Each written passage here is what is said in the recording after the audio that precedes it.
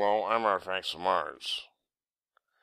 And ABC's Nightline blasted Brett Kavanaugh, who was the Trump nominee for Supreme Court to replace retiring Justice Kennedy.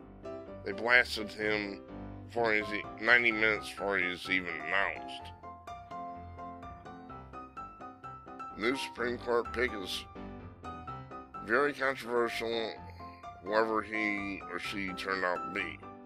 That was the consensus of ABC's Nightline.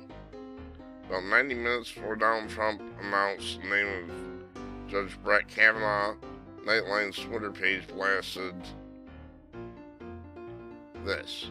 Tonight on Nightline app, Terry Morgan reports on the controversial Supreme Court Justice pick and possible implications for the country.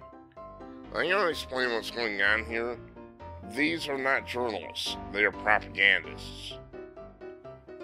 I don't know how many of you have even heard of the original Pravda under Soviet Union.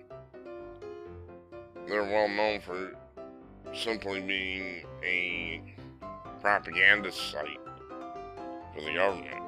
And that's all these people are. These are propagandists.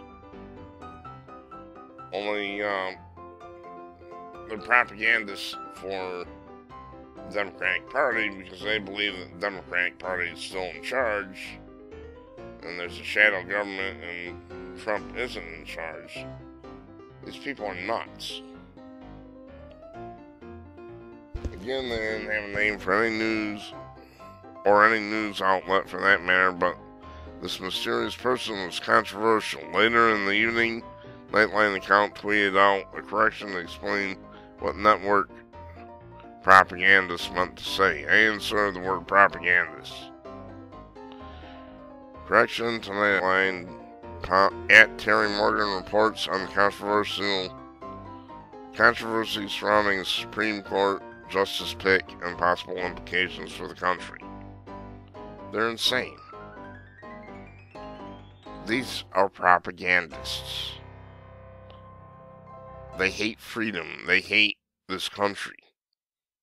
And they're insane. Unbelievable.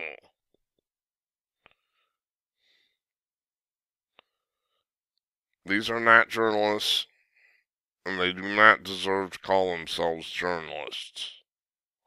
They're just propagandists. That's all they are. Left-wing propagandists. I'm Artifacts of Mars. Thank you for watching. Remember, this is propaganda. It's not news. It's not news. These are not journalists. They are propagandists. Thanks for watching.